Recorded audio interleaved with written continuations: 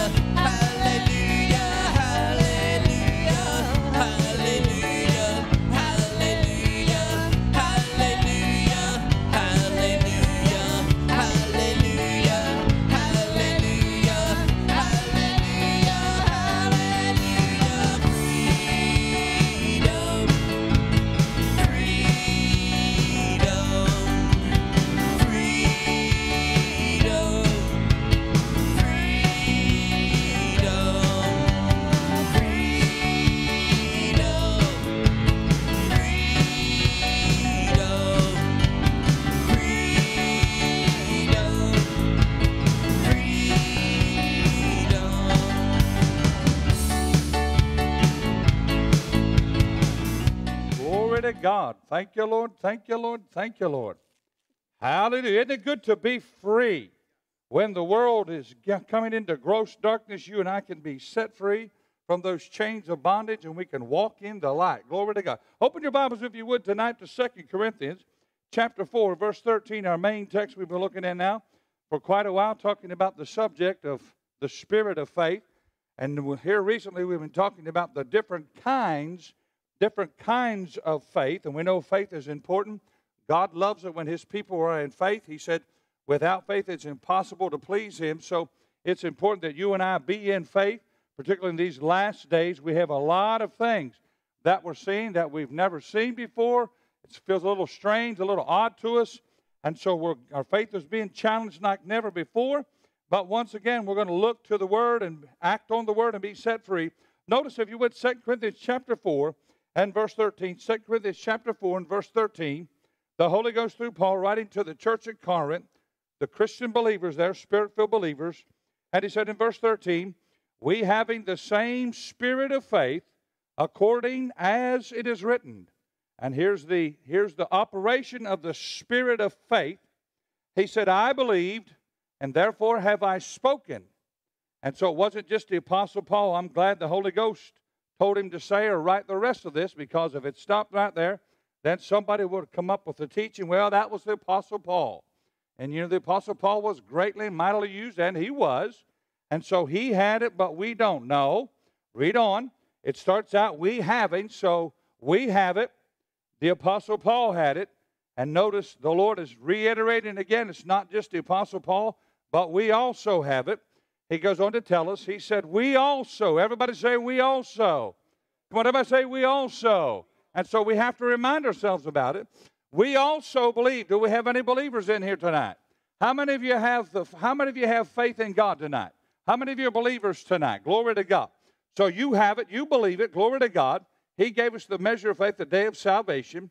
He said, we also believe, talking to obviously himself and to them at the church and to you and I, we also believe, and therefore we speak. Go to Romans chapter 1, and we're seeing that it's good to have faith and to believe, but then there has to be some action, and that action is what I believe in my heart. Bible faith comes from your heart, not your head, not your feelings, not your intellect, not the way you think it is. Bible faith comes from your heart that you got from hearing the Word, and it got down in your spirit. When it gets in your spirit, then it needs to get out of your mouth, come out of your mouth and speak it. Notice here in Romans, the first chapter, verse 16 and verse 17, once again, the Holy Ghost through the Apostle Paul. These are not just Paul's words, but they're the Holy Ghost words that he wants Paul to speak to them and to write down for all of us to read and write and grow by and to learn by. He said, for I am not ashamed of the gospel of Christ, for it is the power of God unto salvation to everyone that believeth. Is salvation available to everyone? Is salvation available to everyone, church? Absolutely. Say that with me. Salvation has been made available to who, church? Everyone. But now notice, how do we get in on it? To everyone that believeth, to the Jew first, and also to the Greek, or we could say, and also to the rest of the world. So salvation is not only to the Jews, but it also is for everyone. And notice, how do we get in on it? By faith or by believing. So we've been looking at the subject. Go back, if you would please, to Matthew chapter 8. Matthew chapter 8, we've been looking, and we're on the second one on different kinds of faith. We looked at great faith. And, of course, I think all of us want to have great faith, but great faith doesn't come automatically. I heard a minister one time say that great faith comes from great battles. So we have to understand that when you hear the Word, everybody say, when I hear the Word, you have to understand this. Jesus taught in the parable of the sower, and he said, if you don't understand this parable, then how are you going to understand the other? So we could say that this is probably the primary parable that we need to understand, because it's important, because it's what happens, what do people do when they hear the Word, how do they respond to it? And we found the very first type of individual that hears the Word is the wayside individual, where their ground is hard, and we see something that the enemy comes to steal the Word immediately. Everybody say, the enemy comes to steal the Word Immediately. Now, you understand he doesn't have to be allowed to do that, but when people don't have any reverence for the Word is not a priority, the Word is going forth, and if they're not hungry and they're not receive it, and they don't hold fast to it, then what happens? The enemy will come and steal it. So make sure the Word is always a priority in your life. If not, the enemy, I believe I said this last Wednesday, many Christians are getting robbed at church from the enemy because they're not holding fast to the Word that they've heard. And so, without the Word, then you have no shield of faith. And without the shield of faith, you have no protection. And with no protection, you're easy game. Everybody say, I'm easy game. Well, that's not the plan of God. The plan of God is for you to take the armor, to take the Word of God, to take the blood of Jesus, to take the name of Jesus, to take the anointing, use all of that equipment that He has given you. Everybody say, I got to use it. And see, if you're not conscious about it, not aware about it, don't apply it in your life, then you're not using it. And what happens? Then when the enemy comes, a lot of times we're kind of like the individual praying like Paul was over in 2 Corinthians. Paul said, I prayed unto the Lord 3 times about the same situation. And notice God didn't do anything about it. Why didn't He do anything about it? Because God had already done something about it concerning the devil. He delegated His authority to the believer. And I think sometimes when we read the letters, of Paul and the other new epistles, we think that, these guys were all known. And yet Paul said in Philippians, he hadn't arrived. But now we take everything and we begin to read it. Then we begin to go over to the book of Ephesians, which was written later. Now he understands his authority. Now he understands and he has more revelation. Just like wherever we're at today in Christ. 5 years from now, we should have greater revelation. 5 years from now, we should have greater understanding. 5 years from now, our faith should be greater than what it is today, and yet we still haven't peaked out, but it's good to grow. Everybody say it's good to grow. So notice we're talking about the subject of great faith, and so we find an individual who is not a Jew, which I remember, and I know I've shared this before, but it bears repeating because since I've shared that with you, I was listening one day to this professor teaching about healing and tongues, and he was teaching people that only healing and speaking in tongues were for the Jews, and we know that's not scripturally true. But once again, we have professors teaching these things in college courses. And like I heard one minister say, he says, sometimes these students are going hungry for the truth, and they're being educated deeper into ignorance because they don't know the Bible. And so here is a Roman soldier. Everybody say Roman soldier. And so notice something here about the Roman soldier, and we find the reference, if you would please, in Matthew chapter 8. Matthew chapter 8, if you would please. And let's go to verse 5, the centurion, and Jesus talks about his great faith. In verse 5, and when Jesus was entered into Capernaum, there came unto him a centurion beseeching or begging him, and saying, Lord, my servant lieth at home sick of the palsy, grievously tormented. And Jesus saith unto him, I will come and heal him. The centurion answered and said, Lord, I am not worthy that thou shouldest come under my roof, but speak the word only. Everybody say, speak the word only. Notice he's coming on the behalf of somebody else, on his servant, and he said, I will come and heal him. And the centurion says, no, I don't want you to do that. Just speak the word only. Notice we want to have great faith. Great faith is always going to be based on the Word, not on the situation, not on the circumstance, not on the condition, but it's going to be based on the Word. And the centurion answered and said, Lord, I am not worthy that thou shouldest come under my roof, but speak the word only, and my servant shall be what, church?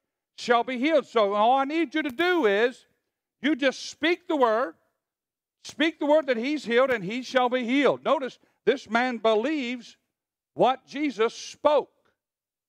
And he said, for I am a man under authority, having soldiers under me. And I say to this man, go, and he goeth, and to another, come, and he cometh. And to my servant, do this, and he doeth it. When Jesus heard it, he marveled and said to them that followed, verily I say unto you, I have not found so great faith, no, not in Israel. In other words, in all of his travelings and teachings up to this point in Israel, this guy had the greatest faith that he had found. we see one indicator of great faith. One indicator of great faith is what? Basing your faith on the Word of God. We looked last week, we finished, go back to the Gospel of John chapter 20. We found a man by the name of Thomas. Jesus had already been resurrected. The disciples, they had seen him, but Thomas didn't see him. And Jesus kind of reprimands him because his faith is based on seeing. And we find the centurion, he could have had Jesus come to his house, which I think a lot of us would say, yeah, absolutely. But notice this man said, I'm a man under authority. I believe what you say. He understood the authority of the Word of God. And you and I have to, if we're going to have great faith, because you're going to have opposition in your feelings. You're going to have opposition in the mental realm. You're going to have opposition in the natural world that's going to oppose your faith. It's going to look like the Word of God is a lie. The Word of God is not going to come to pass. But remember Isaiah. Isaiah prophesied by the Spirit of God. God said to tell the people that my word will not return to me void. He said that which I sent it to, what did he send it to? He sent it down to earth. He said it will profit. In other words, it will come to pass. God's word will come to pass if we will stand our ground. But we're believing circumstances. We're believing situations. We're believing conditions, and our faith has to be based on the Word and the Word only. So notice, if you would, in John chapter 20, we find Thomas. Many times we call him Doubting Thomas, but he did get it together. And notice in verse 24, he said, but Thomas, one of the 12 called Didymus, was not with them when Jesus came. The other disciples therefore said unto him, we have seen the Lord. But he said unto them, except I shall see in his hands the print of the nails, and put my finger into the print of the nails, and thrust my hand in his side, I will not, what, church? I won't believe. In other words, his faith or his believing is based on the seeing. Our faith has to be based on what God has given to us, the written word. Heaven and earth will pass away, but this word will not pass away. This is the strongest, most authoritative word you are going to get in the universe. God is watching over it. He'll bring it to pass. But he needs somebody to grab a hold of it. He needs somebody not to. You're going to see circumstances. You're going to hear things. You're going to have feelings. And the longer you live in life, you're going to have experiences many times that are going to be in opposite direction of what the Word says. But you're determined to choose the Word. You're going to have to stand on the Word of God. Everybody say, stand on the Word of God. I remember one minister saying when he was believing God for something. Now, you understand when I'm talking about standing on the Word, I don't mean literally putting your Bible down and standing on the Word. When I say standing on the mirror, I mean you've got a hold of the Word of God and you're not going to get off of it. Ephesians says, having done all to stand, what, church? Stand. Well, he means literally standing on the Word. Why? The Word is the solid ground that you can stand on. It's unshakable. You come Sunday morning, we'll find that out. But people that don't have the Word, not standing on the Word, their foundation is based on sand. So here he is. His faith is based on what he sees, his physical senses. And he said in verse 26, and after 8 days again, his disciples were within. Now, no, here's a good example. If you ever wonder if God hears what you say, if Jesus hears what you say, remember Thomas said, I won't believe unless I put my finger basically in the hole where the nail went through his hands, and I won't believe unless I put my hand in the side where the spear went. I won't believe. Now, if you ever wonder if God ever pays attention to what you're saying, notice when Jesus shows up, he goes right to Thomas, and he heard everything Thomas said, and he goes right to him, and he approaches him. Because remember, Thomas said, I won't believe unless. So how many of you know? Jesus comes right, he's about to make him a believer. But it's faith that's based on what? What he sees, what he feels.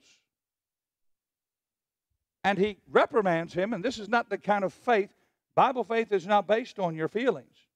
So he said, and again, after 8 days, again, the disciples with him and Thomas with them. Then came Jesus, the door being shut, and stood in the midst and said, Peace be unto you. Verse 27.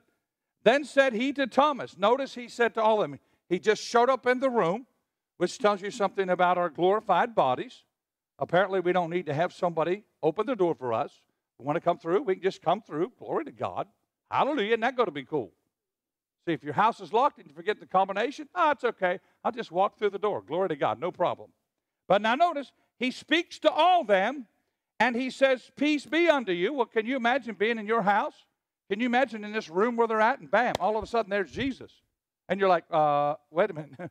Nobody knocked. Nobody heard the door. Nobody seen the door open. Bam, there he is. So what does he say to them? Well, could be a little startling to them. Would be a little startling to you. So he says, Peace be unto you. Everybody say, Peace be unto me. Does he want you to be in peace all the time? Absolutely. Don't let anything startle you. Nothing. But now notice, because it certainly will play tricks on your senses. He said, Peace be unto you. And then what does he do in verse 27? He goes right to Thomas. Man, if you're turning this ministry over to people, you got to get them to believe you. They got to be in faith. I said, they got to be in faith. Then saith he to Thomas, what did he do? Reach hither thy finger, and behold my hands. Obviously, Thomas must have done it. That's exactly what Thomas said. I won't believe unless I can do that. And he said, and reach hither thy hand, and thrust it into my side. That's exactly what Thomas said. He must have done it. Now he's got all the physical proof, but this is not Bible faith. This is humanistic faith. Human faith says, I'll believe it when I see it. Bible faith says, I believe it and then I'll see it. Everybody say amen. So what happens? He does it. He thrusts his hand into his side and he said, Be not faithless. Don't be faithless. But believing. Everybody say, but believing. Verse 28. And Thomas answered and said unto him, My Lord and my God. 29. Jesus saith unto him, Thomas, because thou hast seen me, thou hast believed. So his faith was based on what? His physical senses. Blessed are they that have not seen, and yet, what, church? And yet believe. Glory to God. So Jesus wasn't giving him a compliment. And he's telling you and I what we've got to come from this is your faith needs to be based on the Word. Don't base it on your senses. Don't base it on what you see. Don't base it on what you feel. Don't base it on what you hear. Always go to the Word and establish your faith based on that. So we know, talking about, that's not the kind of faith we want to. Now go to Romans, the 14th chapter. We've been talking about weak faith. Weak faith, the second time of faith, is weak faith. Weak faith. We certainly don't want to have weak faith. We want to have great faith. We want to have faith that's unshakable. I mean, when a situation comes, we want to be able to stand on the Word of God, believe and trust the Word, and pass the test and get the manifestation. But notice in Romans, the 14th chapter, verse 1, it said, Him that is weak in the faith. Everybody say weak in the faith. Now notice he's talking to believers now. And the day that you got saved, Hebrews says that God gave every believer the day of the salvation the measure of faith. Everybody say the measure of faith. And that faith that He deposited into you when you confess Jesus as your Lord by inviting Him in to become Lord and Master, God jump-started all of us and gave us the measure of faith that was great enough for you and I to become born again. It was great enough for God to do a heart surgery to take out our stony heart, our spirit that was dead in Christ, that was dead, it was separated from Christ, and God put a heart of compassion, which is now alive unto God. So don't act like you don't have some faith that can't bring some miraculous things. But once again, we can be weak in the faith, and of course, how many of you know this? If you're not hearing the Word on a routine, regular basis, is your faith going to get stronger or weaker? Your faith is going to get weaker. Because what happens when you're hearing the Word and hearing the Word and hearing the Word? So then what comes? Faith comes by what? By hearing and what, church? Hearing and hearing. Notice it doesn't say faith comes by having heard. It's present tense. We have to be careful when we hear something maybe we heard 2 weeks ago. We don't want to have the attitude or have the thought come to us, oh, I've already heard that. No. Listen, faith's present tense. Faith is right now. Faith comes by hearing, and hearing by the Word of God. So here we find an individual who is weak in the faith. Now, let's go to Romans, the 4th chapter. Romans, the 4th chapter. And let's look at a man by the name of Abraham. And by the way, there are some tremendous blessings and benefits that you have that God promised Abraham. And so lots of times, once again, we come back to this, sometimes people go, well, that's the Old Testament, and that was for the Jews. Well, God promised Abraham, when the Jewish nation was not existent, He told him that he will be a blessing to all nations. Everybody say all nations. And He said, you're going to have children like the stars of the sky and the seas of the shore. You're going to have a lot of children. And He told him that when they didn't have any children. And he was now in his 70s. And so the natural, he's thinking, how am I going to have children? Well, everybody say it with me. With God, all things are possible to him that what? Believes. So we got to get the believing part in. So the next time the enemy tells you you're not good enough, or you can't have it, just say, listen, I can have anything I want from God. All I got to do is get in faith on the subject. Now, how many know this? Obviously, you can't believe for just anything if it's not in the Word. You got that, church? So if you're asking for something that's not in the Word, then you can't have Bible faith for it, because you can't get faith from something that you can't hear the Word on. So we have to remember that. But now notice, you go back and you study all these things, all these promises, and He even promised that the Holy Ghost would be given to all people who would be in faith. As a matter of fact, He calls us, and we'll look here just a little, He calls Abraham actually the father of all people who are of faith. Well, if I believe Jesus Christ, and I do believe He is my Lord and Savior, and I have faith to believe that, then listen, then I inherit all the promises that my spiritual father on earth, Abraham, that I can get, they're put to me, imparted to me, because of what Abraham did. And so sometimes, it's amazing what the devil will come up with to try to talk you. Well, they're Jews, or well, your faith is not big. And all these sideline things. And then, if that's not good enough, go over to Romans the 11th chapter, and Paul said that you and I, who were wild olive branches, have been engrafted into the vine. So I qualify. Everybody say, I qualify. It's not, how many know Jesus died for the world? He didn't just die for the Jews. He died for the whole world. So, man, faith people, we get a lot of things that have been imparted to us. So it pays to be in faith. But notice here, if you would go to verse 13. Romans chapter 4, verse 13. And I want to talk to you about Abraham, because we're looking at weak faith, and we're seeing something about Abraham. And if you study his whole life, you're going to find out in the beginning there were times where Abraham did have weak faith. There were times where he wasn't a great man of faith. But notice, just don't quit. Everybody say it, just don't quit. You just have to stay there. And remember, Abraham didn't have the Bible to go back and read to in his tent. He couldn't turn on any teaching tapes. Whatever words he got, they came directly from God, and that was it. And so we're not making excuses for him, but it certainly should tell us, listen, if he can come to the place of having great faith, then you and I can get there also, and your faith is going to be tested. Everybody say it with me, my faith is going to be tested. But listen, don't let it become weak faith. Weak faith doesn't produce very much.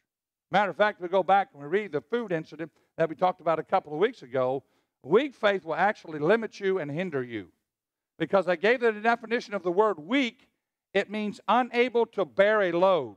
In other words, it's not going to be able to handle very much. And sometimes the enemy really applies the pressure on you and I, really tries to put the load on us, Sometimes the tests will be fiery, and we want to overcome them. Everybody say, I want to overcome them. But you got to have some faith that's going to stand there on the Word. So notice here in verse 13, Romans, the 4th chapter, and verse 13. He said, for the promise that we should be the heir, that he should be the heir of the world, was not to Abraham or to his seed through the law. In other words, even though they obeyed the law, which is a good thing, the promise still didn't come to them. Why? Why didn't it come to them? Because they obeyed the law. Here's the reason why it came to them.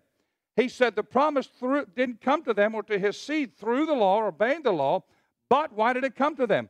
But through the righteousness, everybody say the righteousness of faith. Why did these things come to them? Because of his faith. Why are things going to come to you and I? Because of our faith. Everybody say because of our faith. Notice something here very interesting. How many of you want to walk and be a righteous person? How many of you want to walk in your righteousness that God is input onto you? How many of you want to walk in that? Notice a faith person in God's eyes, because this is the Word of God, a faith person walking in faith, God looks at as a person who is in right standing with Him. You will never, ever hear God complaining about you standing on what God said. That's exactly what He wants us to do. And when we do that, we're in right standing because God's Word's incorruptible. And listen, when we're standing on His Word, we're always going to have right standing. Everybody say amen.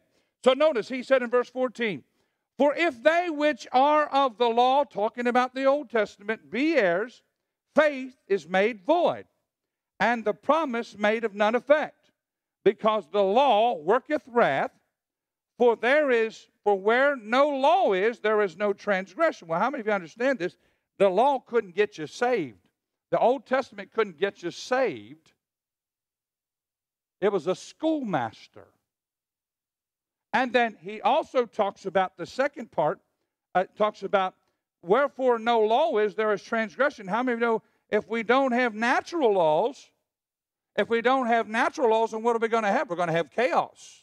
Can you imagine our world today without laws? Can you imagine what our world would be? It would be utter chaos, wouldn't it? Well, like it says, without laws, we're going to have transgression. We're going to have sin. He said, but the law worketh wrath, for where there is no law, there is no transgression. In other words, there's no laws, and you really can't tell people they're doing wrong.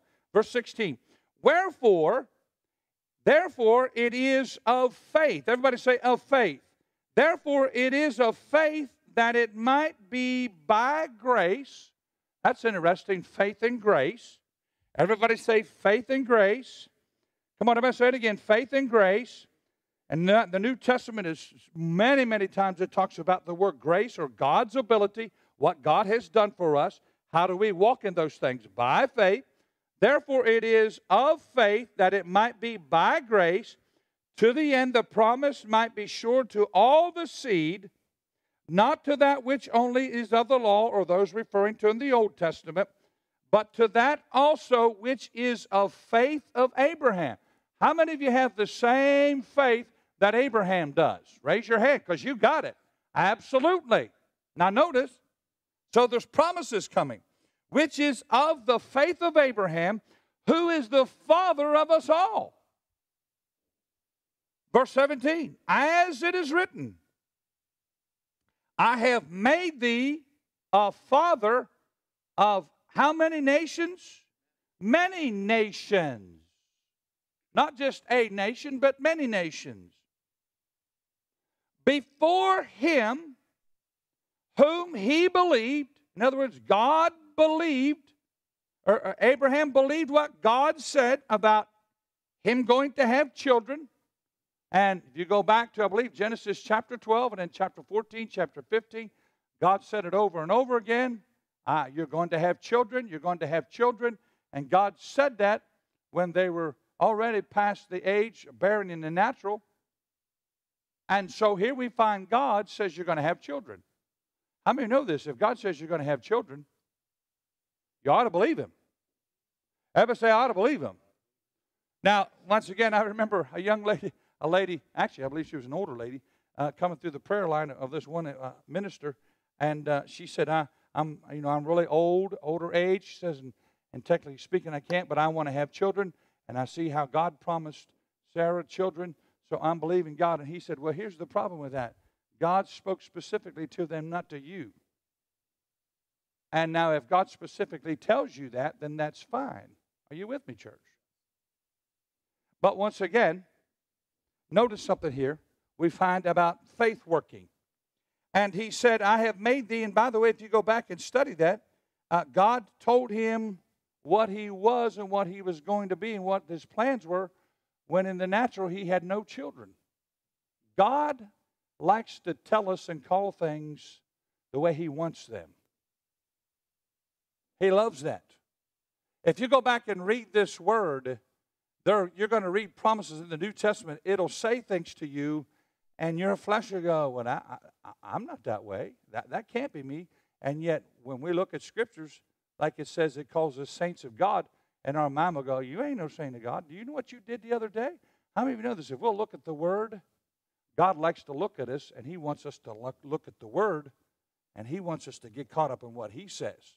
You start calling yourself what God says about you, you'll find yourself starting to walk and act like what God called you to be. He needs your participation, though. He needs your will. So he said in verse 17, as it is written, I have made thee a father of many nations, before him whom he believed, even God. Everybody say, Abraham believed God. Now notice, who quickeneth the dead. Notice, God who quickeneth the dead. Of course, Sarah's womb was incapable of having, it was dead. She wasn't dead physically, but she was incapable of having children. But once again, even if something is dead, are you with me, church? If something is dead, and you begin to speak the word of God over it. Remember, Jesus said, I believe in John 6:63, he said, the words that I speak unto you, they are spirit and they are life. That word life means the God kind of life. When you get the God kind of life operating in you, what do? You get the anointing. You get the manifestation. You get the life of God. Everybody say the life of God. By the way, the life of God will super exceed your flesh. It'll super exceed anything in the natural, even if it's dead. So notice God is saying through Paul, and obviously Abraham and Sarah knew this, that their bodies were dead, they were incapable. He said, whom he believed, even God, who quickeneth the dead. Now notice, and calleth those things which be not, even though in the natural they're not that way, as though they were. In other words, God began to tell him how it was, even when it wasn't in the natural that way. See, faith is now. Everybody say faith is now. Notice Hebrews chapter 11, verse 1. Now, faith is. When is faith? Faith is present tense. Faith is right now. If you're going to talk faith words, then you're going to talk present tense. Let me give an incident. A lot of people believing for healing. Listen carefully now. They say, God is going to heal me. Pay attention now. The problem with that is, going to is not faith, because that's hope. Hope is futuristic. Faith says in terms of now. Remember, you've heard me say this. Faith comes first and then the manifestation. Say that with me. Faith comes first and then the manifestation. Well, in order to get into faith and talk in terms of now, then I have to speak it like I have it now, or believe I have it now, when in the natural I don't. Bible faith says I have it, I believe I have it with my heart, but in the natural realm I don't. You got it, church. What did Thomas do? I'm not going to believe it unless I have it. Well, listen, you don't have to have any Bible faith once you got it. You need faith, first of all, to get it. Now, let's keep your finger there. Well, let's just continue reading. And he said in verse, who against hope? In other words, there was no expectation. There was no reason for him to look forward to having a child. Not in a natural with him or with his wife. And it said, who against hope? In other words, even then there was no hope. He still believed in hope. See, nothing wrong with hope, but you don't receive with hope you receive with faith. But you need hope. You certainly need to be expecting something, looking forward to something, like a lot of us. The Scripture talks about the hope of glory. How many of you can hardly wait to get to heaven? The Scripture talks about our hope. Why? It's our future. We're looking forward to it. But how many of you know? To get there, what do we do now? Now we walk by faith. Now we're walking by the Word. And then one day, our faith will bring hope to our sight. Glory to God. So let's read on, verse 18.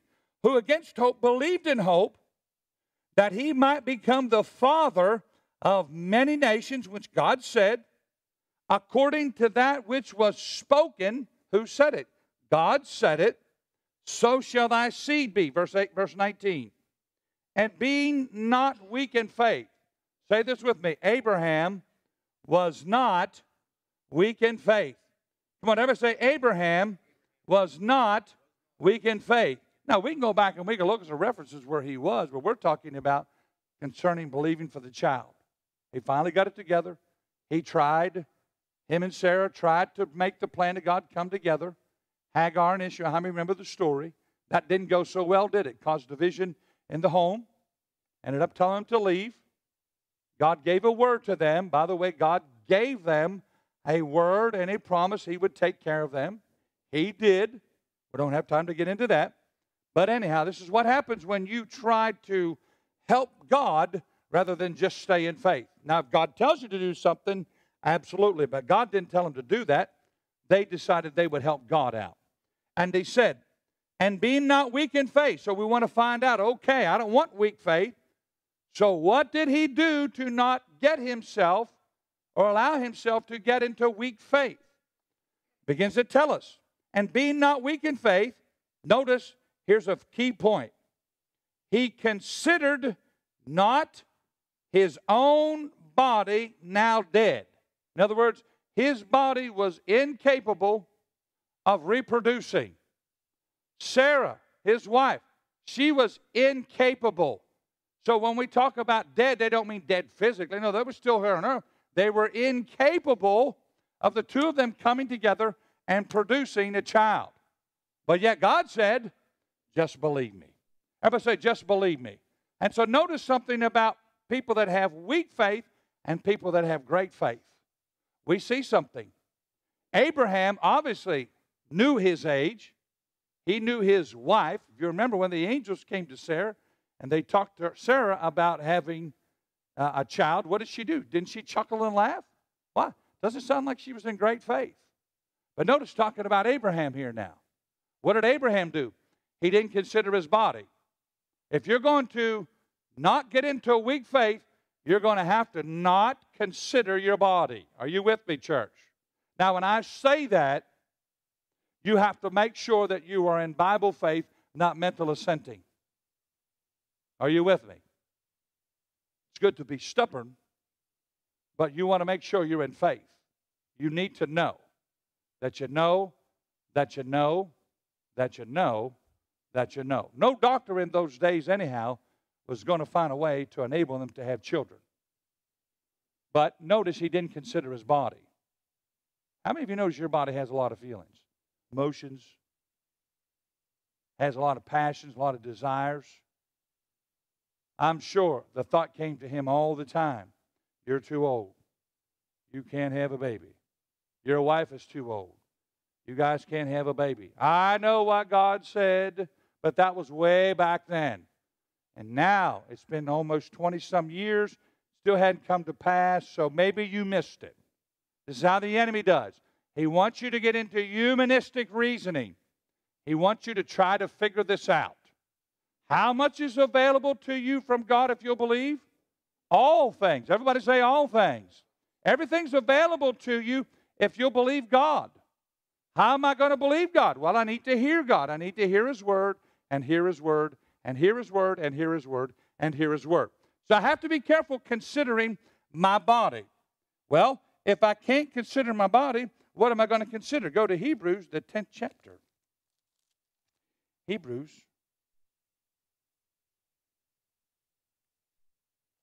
Hebrews, let's go to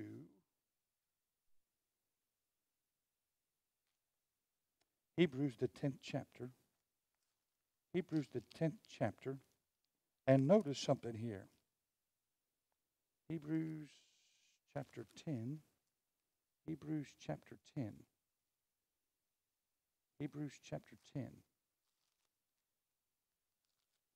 Is your body going to give you trouble? Oh, my. It'll give you lots of trouble. Your mind will give you trouble. I mean, the enemy will throw thoughts at your mind like a machine gun. He'll do whatever he can to get you out of faith, to get your faith weakened.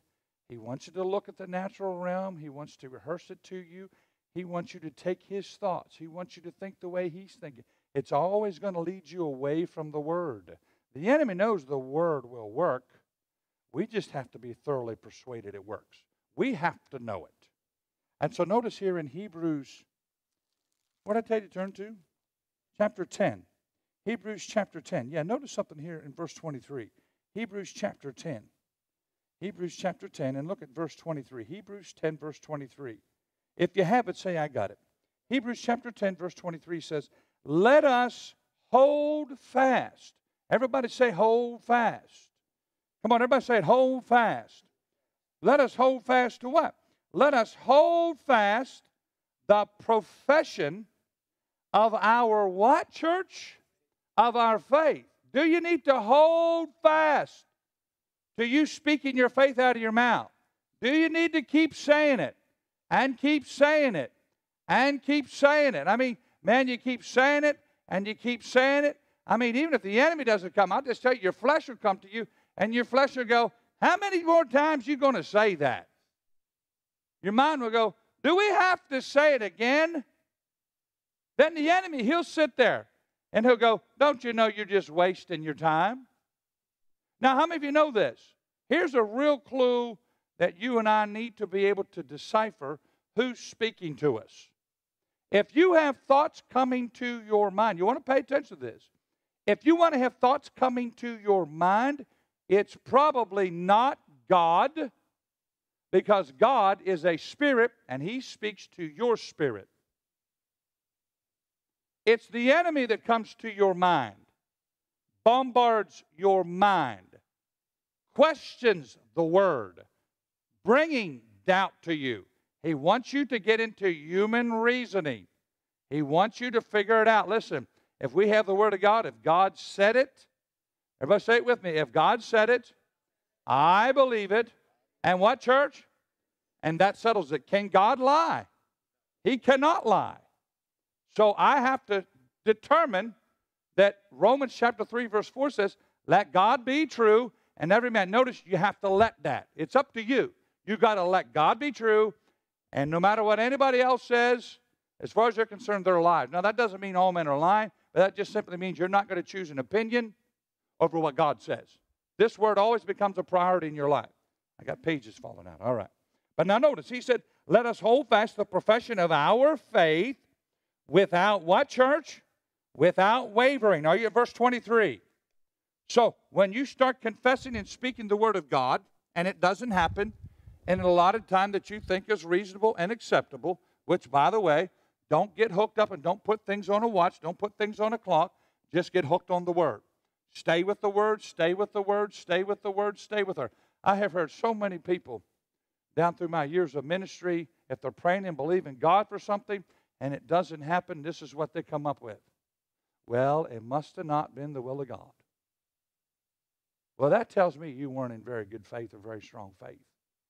If God said it, believe it no matter what. Come on, church. And how many of you know God can bring it around again and again and again? I get amazed at people that say that, but yet the same God that's controlling the situations that they want to come to pass, but he never makes them go to church.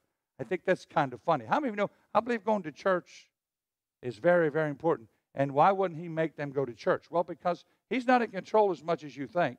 Actually, your faith is what's controlling, or lack of faith is what is controlling or not controlling your life. But he said, verse 23, so let us hold fast the profession of our faith without wavering. Will you be tempted to waver? Are you going to be tempted to waver? Look at your neighbor and go, you're going to be tempted to waver when you get into faith. Remember, Satan is going to come and try to steal that word. Remember the parable of the sower?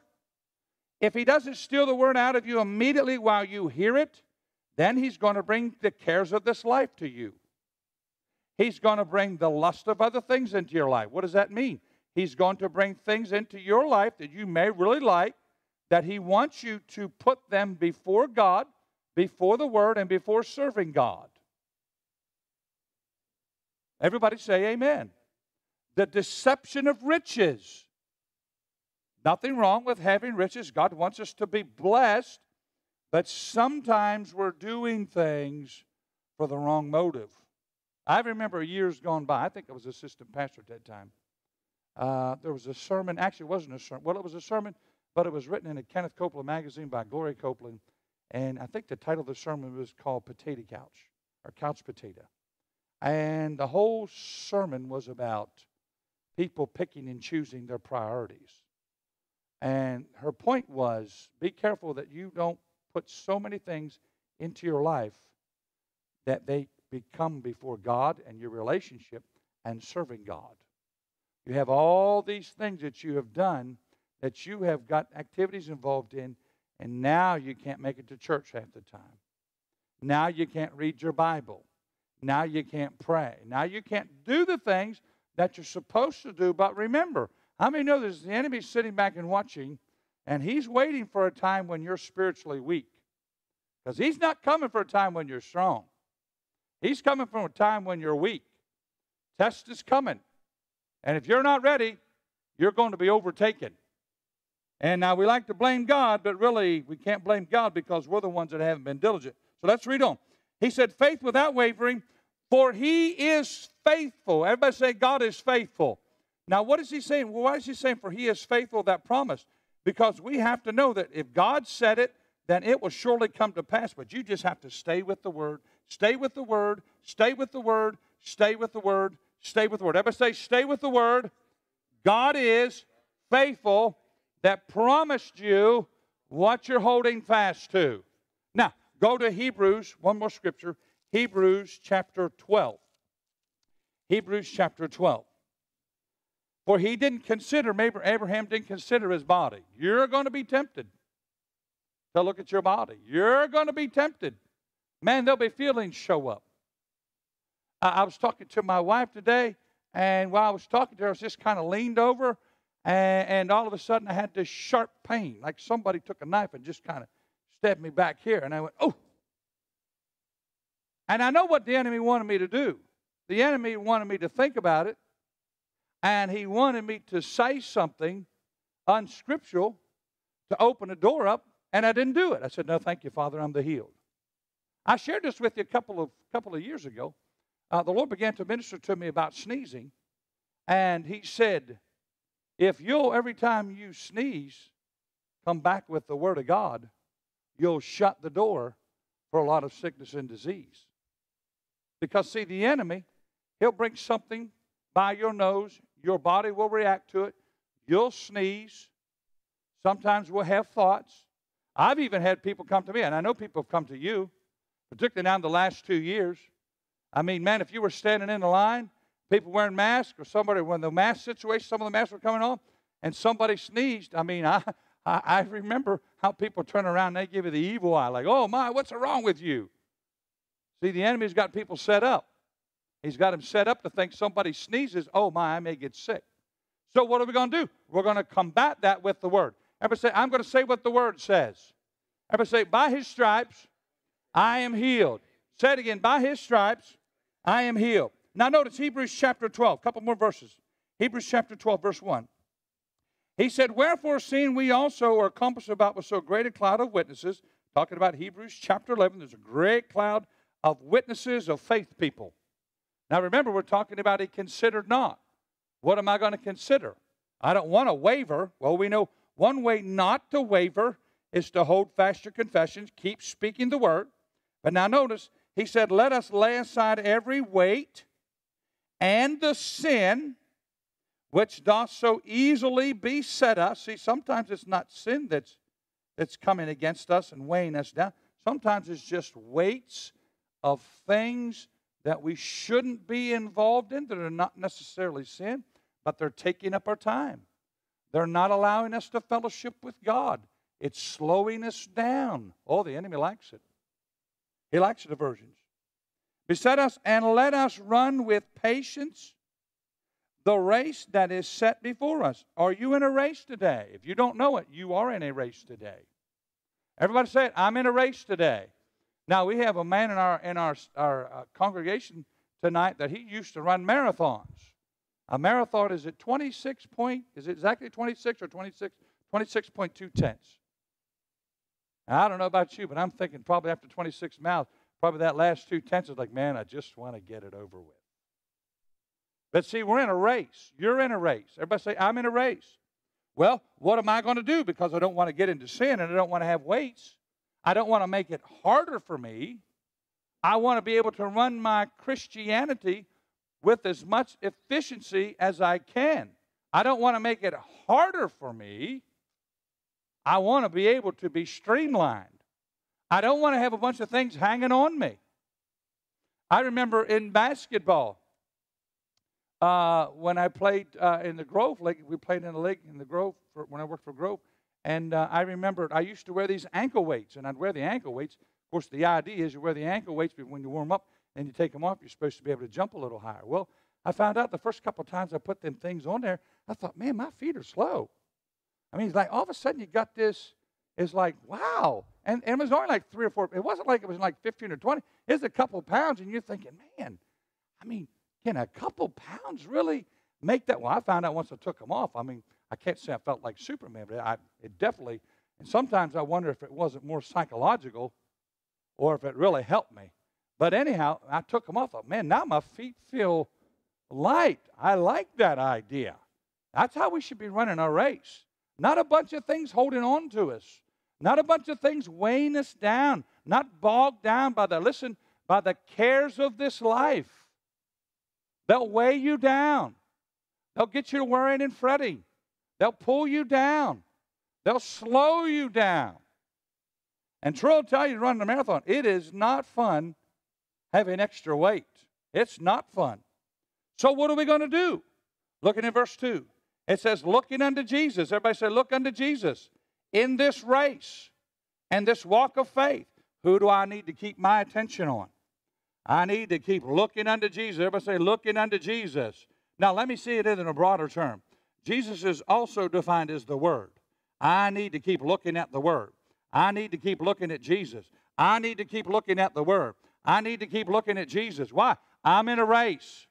If I'm in a race, then I'm going to make my choices based on what Jesus would do. Otherwise, I may make wrong choices. It may make my race hard. Let's read on. Almost done. Looking unto Jesus, the author and the finisher of our what, church? What's he the finisher and the author of?